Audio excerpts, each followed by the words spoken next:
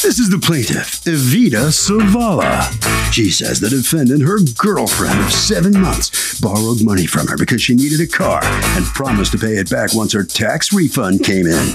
Sure enough, the defendant didn't stick to the plan. They split up and she's yet to see her money. She knows it wouldn't be a good idea to take the law into her own hands, so she's suing the defendant in this court for the $2,892 she's owed.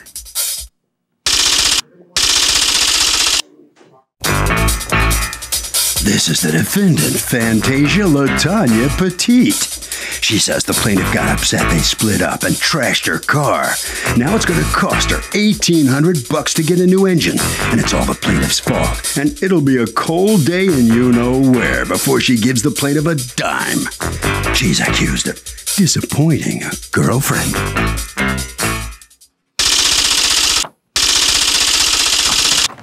All parties, please raise your right hand. Be seated. Come to order, please. Litigants have been sworn, Your Honor. Thank you, Douglas. You're welcome, ma'am. Evita Zavala. Yes. You are suing Fantasia Latanya Petite for $2,892 that you say she owes you in several loans that she hasn't repaid, one of them for a car that you bought her, and for lost wages and you having to come to court to sue. Tell me what's going on. I loaned her some money to purchase. How did you two meet? Actually, we had mutual friends on Facebook, and she sent me a friend request. We started talking, and then we started hanging out. That's how we met. Okay. And and she moved in with you? Not technically. She was staying between my house and another friend of hers' house. Okay.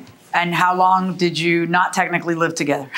About maybe 4 months. Not very long. Yeah. And how soon did she not technically move in with you after you met each other on Facebook?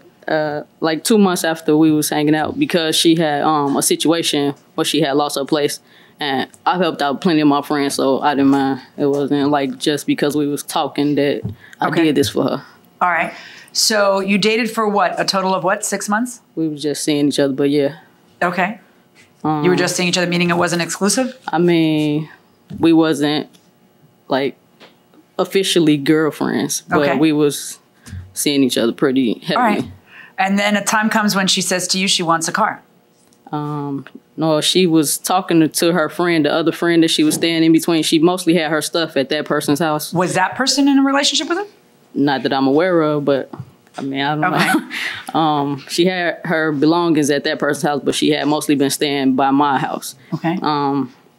That person was supposed to give her like $5,000 when she got some type of settlement to purchase her a vehicle. Okay. So in between the time she was staying at my address, I was helping her look for a car because I work on cars. So she wanted me to go with her to look at the car to make sure it was a good car to get. When you say you work on cars, you're a mechanic? Yes. Okay. I'm a mechanic on the side. On the side. You're an alley mechanic. If that's what you want to call it. No, I don't know. Where do you, when you're a mechanic on the side, you got to travel, I guess. All right. But yeah, then I had, we was looking for cars online or whatnot. She found a car that she liked. She asked me to go with her to check it out, and then borrowed the money from me to purchase it. So you knew she was going to be asking you for the money? She had already asked you for the money to purchase it? Not originally. Originally, this person was supposed to give her the money, but then when we talked about it, I didn't mind loaning her the money because it was supposed to be only like 2 days and that she was supposed to give me back the money. You knew this woman for how long before you made a decision that was to make her a loan of $3,000 something? Yeah, that's true. You had known her what? I've helped, like I said, a lot of my friends. It doesn't matter. How wise is it to loan money to a complete stranger who you have known? I don't care how pretty she is. You know, that you've known for what? I mean, unless you're willing to let it go, but you're not because you're here in court. Right. So how wise is that money to just toss that money at somebody you barely know because they said, oh, don't worry, I'll pay it back. How'd that work out for you? I mean, I'm here, so. That's right. I wouldn't know you if it had worked out for you. All right. So you loan her the money. Yes. She buys the car. And what happens? Buys the car what day? Let's dissect it to the day. It was on the 12th of February, I believe. February 12th. Yes. Okay. Wait, no, it might have been the 13th. I'm not positive. I think it was on the 12th, though. Okay. 12th or 13th that you bought the car? 13th. 13th of February. And then?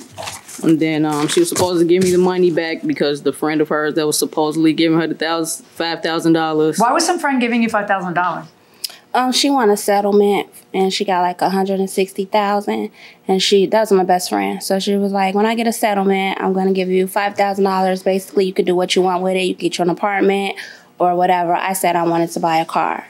Okay. So your friend was going to give you $5,000 just because you're her friend? Mm-hmm. Yeah, you picked the right friend. You picked the right friend if that's true. Otherwise, she may have just snowed you into buying her a car, right? Yeah. That's yeah. What Did you know the other friend? I met her a couple times, but I don't really know Did her. you ever discuss with her this whole $5,000 gift thing? Or no. Right. Okay. So is there any corroboration of it whatsoever? We did talk afterwards. I mean, with the other friend? Yes. And did the other friend acknowledge that if I get a settlement, I'm supposed to give her $5,000 just for existing? She did mention that to me, that she was supposed to give her some money. I don't know what agreement they had with each other, but she did mention that she told me that she would reimburse me for her not paying, but then she never came through either. Yeah, that didn't work out either, right? Yeah. Okay. So when you loan her this money, do you get her in writing in a promissory note? Not at that particular time, no. Why not? Like I said, she was pretty much staying at my address, so I didn't really think nothing of it. She didn't have too many places else to go. What difference does that make? It don't really make a difference. Right? Like, because you want a record of having loaned somebody money and that they don't say it was a gift. She was trying to buy my love. I didn't see her as a shiesty individual at the time, but... You didn't see her as that? No, ma'am. You should see everyone as that. And then be pleasantly surprised when they're not. It's not that hard. You grab the nearest crayon and the nearest roll of toilet paper. Look at me when I'm talking. And you write it down. And if you're too embarrassed to write it down, which you shouldn't be, then you email or text and you get some evidence of it. Now, she's not denying that you loaned her the money. She's saying something entirely different, which I can't wait to hear. Okay, she says that you have basically damaged her to that amount, so it's even. Because according to her, you sabotaged her, angry that she left you. The plaintiff and the defendant met on Facebook. They hooked up for a few months, and the plaintiff started giving the defendant money for a car. It's the oldest story in the dating book. Let's listen. When did you realize that she wasn't coming back and that you weren't really going to hang out together? And it was within days of us. Days of the purchase of the car. Yeah. Days. In fact, if the purchase of the car was February 13th, it was February 15th. Huh? Well, I'm looking at your texts. You submitted your texts, right? I actually have, some of the texts. Oh, okay. And doesn't it begin on February 15th where there's like, I don't know why you're giving me this attitude. I don't know. Oh, that's when she started being, right. Obnoxious. Yeah, 2 days, 48 hours. That's how long it took. Well, she got her car. What else do you want? Well, at that time, she didn't have the vehicle, but yeah, I purchased it for her. All right. And the vehicle was where? At my address at that time. And why hadn't she taken the vehicle with her when she left your house? Because she was supposedly coming back. And like I said, we were still talking at that moment. Now, according to you, the reason why you hadn't is because she was supposed to do some mechanical work on it? Mm-hmm. All right. So then at some point, there begins a series of texts between you guys that have a lot of animosity. Okay? And now 1, 2, 3, 4, 5 days pass, and she won't give you the car until you give her the money, and you can't come up with the money. That's not really what happened. I told her that I wasn't going to come get the car until she got her money. I was trying to be fair to let her know that I wasn't trying to run off. Right, we made a verbal agreement. Who's going to get a car without paying for it? I mean, at this point, she's got the marbles. She was telling me. Had you registered the car? Yes. You had registered it in your name already? Yes, I did that the very next day. But she was telling me, like, it's okay. Like, I could get the car. She wasn't trying to keep me from having the car. But I don't see that in any of the texts. Of course, she probably wouldn't show that in any of the do you have the text? I got my phone with me. That wasn't in text. That was in us talking over the phone. Do you have text though with her? Yeah. But my phone isn't right here. But I had contacted her because me and my friend ended up getting into an argument. So which one? The one that was going to give you $5,000 for being nice? Yes. Oh. So we ended up, maybe we shouldn't count on money that we don't have that someone just says they're going to give us. So we end up getting in an argument. Just because someone says they're going to give you money doesn't mean they're gonna, right? Yeah. And I talked usually when people get money, they want it for themselves. I believed her because she wasn't that type of friend. How'd that work out for you? You didn't earn that money. Why should she even give you the money? And when she comes to her senses and decides, you know what, I'd rather have the $5,000 instead of spending it around to everyone who's ever been nice to me. I mean, in any event, that doesn't matter. What you end up going, you have not paid for the car. Your friend didn't give you the money. And then on the 20th, according to you, you come to the house and you call the police, correct? Mm-hmm. And why? What was your objective? Okay, so we were still cool. We were talking. Everything was fine. And that's when I got into it with my friend. I was like, can I come get the car because I have to go get my stuff? So I even asked her, Vita. I even asked her, like, if you don't want to give me the car, can I use your van? Or if you don't want to give me the van, can you go? Do you work? Do you support yourself, or everybody's got to give you everything all the time? What's up with that? No. Why are you laughing? Because that's You're the sucker giving her everything. What are you talking about? You're one of the suckers in the lines waiting to give her stuff. No. If I were you, I wouldn't laugh. The rest of us can giggle. Go ahead. So I'm like, well, you can even sit in the car with me if you think I'm running off. I just want to go get my stuff so I can be done with her, and that's it. So she goes into, you broke up with me. I don't have to give you anything. I don't owe you anything. I'm not obligated to help you. But we were just cool. We were just friends before that. So that kind of made me feel like she was being spiteful because we broke up. So I'm like, she's like, you're not getting anything. This is my car. It's not coming off my property. I'm like, legally, the car is mine. If I wanted to get the car, I could have had the car, but I didn't want to be like that. So she's like, well, you're not taking it off my property. This is my car. I've paid the money for this car. So that kind of made me mad. So then the police came and basically said legally that I could take the car. It was mine. She couldn't hold it, but I didn't have insurance. So they wouldn't let me take it off her property. Is that accurate? They wouldn't let her drive it off my property. The police officer told her to get the car towed and get herself some insurance. She didn't do that. No. So then what happened? The police officer told me to come back with insurance and a tow truck. So what'd you do? You left the car parked in front of her house? Yeah, I asked him, I said, well, I didn't trust it there because she works on cars, and I didn't trust to leave it there. Now I know she was mad. So they was like, well, that's when they told me, well, go get you some insurance and then come back with the tow truck or something and move the car. Well, you can go with the tow truck right that second. Well, you don't need the insurance if you're just going to tow the car. I was trying to get the insurance. And at that point, that's because you want to drive it off instead of paying for it. Because what you're going to pay the tow truck, you could get a couple months insurance.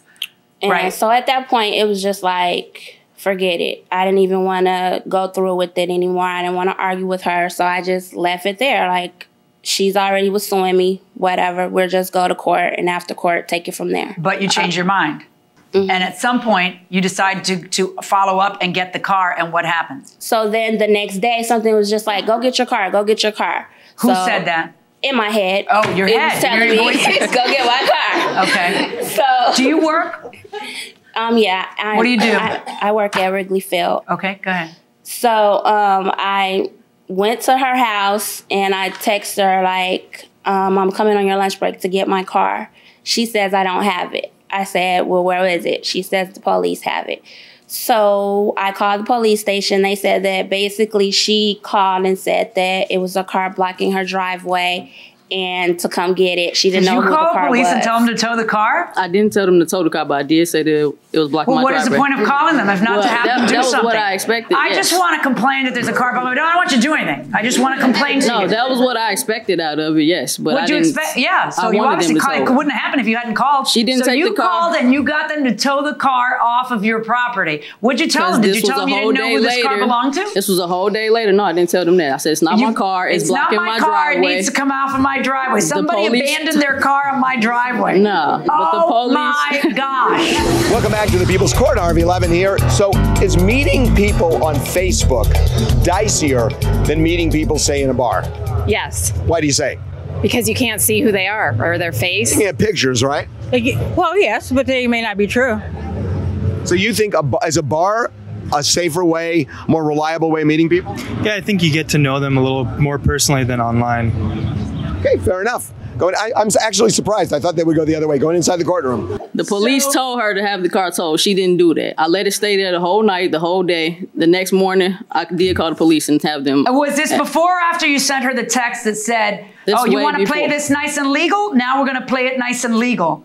You got mad that she called the cops to your house. I did. I got pissed. Right. And then after that, you sent her some text saying, so now you want to do this all legal on me? Like calling the cops? Well, now we're going to do this nice and legal. So you called the cops and had them tow her car. Yes. Which really, you paid for it. Yes. So now there's just more money on top of it. Yes. Right? But we had so it gets towed, and do you take it out of impound? Yes. How do you take it out of impound? She paid for it. Get out! Get out! You paid to take it out of impound? Because I did feel a little bit bad after I talked to her. No, because you realize that your investment was going down the drain, that you were cutting your nose off to, what are you clapping about? That you were cutting your nose off to spite your face. Because every day it's an impound is another day's worth of charges for storage and storage and storage. So all it does is the one thing you can do is repossess the car, and now you can't do that because I'll show you. Pick up the car, officers. I don't know where this, somebody beamed a car onto my driveway. I have no idea who this belongs to, what this is. Get this car out of here. So it gets towed. So you actually call her and say, I can't believe you towed my car. Can I borrow money to get it out? How'd that work out? No, I called her and she's like, oh, I'm sorry. No, I didn't say that. Go ahead, you tell me. I want to hear from you. She's like, I'm sorry, I did impound it. I'll give you the money. I'll help you out as long as you sign the letter saying that you're going to pay me back. So at that point, I'm like, why should I have to pay you back for something that you did? You called the tow. You had it impounded. Why do I have to pay you back? But did you sign a letter saying you'd pay her back on that $500? Oh my gosh. So now where's the car? I have it now. Okay, you've been driving it? Not really, because it's messed up. It's messed up? Yes. What's it messed up? Well, when I got the car back, there was no oil in it at all. Like, we took the oil off to put the oil in, and it was smoke coming out. So they're like, how is it possible that this car has no oil? So when I finally talked to my mechanic, he's like, it seemed as if somebody drained out the oil, put it on, and just sat and reared the car like, I'm like, how was that possible if when she got the car, she checked it out? I didn't do anything. I don't know anything about cars. We found out so she checked the oil. Stop talking over her. She checked the oil. She checked under the hood. She even test drove it. She gave me the okay to get the car. So when you checked this car, it was fine for you to buy, for me to get it. Now it's been at your house for almost a month. No one has driven it, but there's no oil in it. How is that possible? So anyway, to get the oil change, he had to take out the oil plug, replace it, put oil in it, and whatever. So the first thing he said to me when he got the car was, "Did he think that I think someone put something in my tank?" At first, I'm thinking like she wouldn't do that. She's not that type of person. Did you put sugar in her tank? No, I wouldn't do that. Well, I don't know. You're the one who cut your nose off to spite your face by calling the impound, and then you end up paying for it. But I would admit to my fault. Why would you pay for it? I admit to things I've done wrong. I wouldn't do that. Why would you pay for it? Were you trying to get back with her? No. Do you think she was trying to get back with you? Okay. Well, here's how I feel about it. Do you have any evidence that the car was sabotaged? Actual evidence that the car was sabotaged? Just what the mechanics told me. I mean, I know that it's a 10-year-old Hyundai Sonata, right? Okay, so it's got some mileage on it. All right, and I don't know if you need a new engine because you just need a new engine. You know, it's served its purpose and it's time. I have no idea, but if you don't have evidence of actual sabotage. And I know she's the kind that might actually think about sabotaging. I did think about it, because I can tell she may make decisions that seem to get her satiated at the moment and regret later. But without actual evidence of sabotage, that makes it a little harder. But I am that whole $500 tow thing, I think was malicious, and I'm going to deduct it, which means a sum judgment in favor of the plaintiff in the amount of $2,072. Verdict for the plaintiff. So what do you think of that verdict as the plaintiff triumphs over you here in court? It was fair. What went wrong in the relationship you two had? When did you know it was going wrong? It had nothing to do with the car. It was just other things. What do you think happened to the car? I don't know. I don't even really Give care. me something here. I don't know. It probably was bad anyway, just an old car. It was used. Still have any feelings left for her? No. All right. Right down there. All right. All right. So come on in here. Satisfied how this case winds up? Yep. All right. What do you think happened to you? Had a nice relationship at one time, right? In the beginning, it right. wasn't nothing nice. What did you see in her at the beginning? I liked her personality. That's it. That's all. Nothing else. Did something change? Yeah. She started being a... But that's it. Harvey? Well, here's the deal. If you meet somebody and then all of a sudden they start asking you for money, you should not be embarrassed to draw the line. If you don't draw the line, there's a word for you, and it's called sucker. That will do it for this case. Litigants for the next case on the way into the courtroom right now.